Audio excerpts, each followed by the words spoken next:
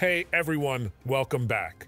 Today I'll be showing you how you can unlock your FPS in Roblox.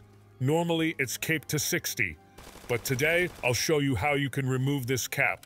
So let's begin.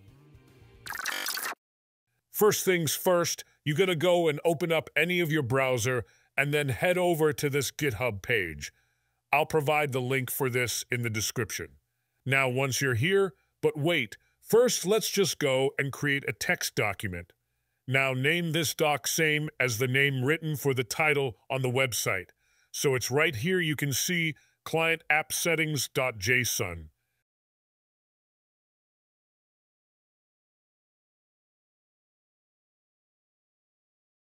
Once you do that, next up you're going to go and copy the code. Just click this little icon and it'll be copied. Now open up the doc we just created and paste the code inside it. Now if you look at the first line, you can see where this target FPS, so you can increase this a bit more if you have a decent performance PC, or you can leave it as it is.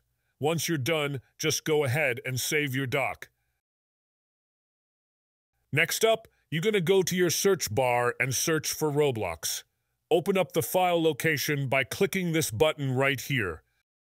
So this is not the game directory, so gonna do that again.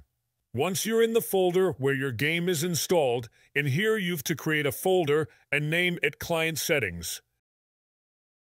Now just paste the doc file we just created in the folder.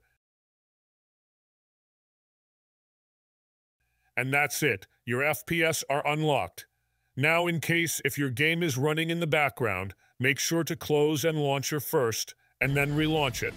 So that's it for this video. Feel free to drop a comment if you face any problem.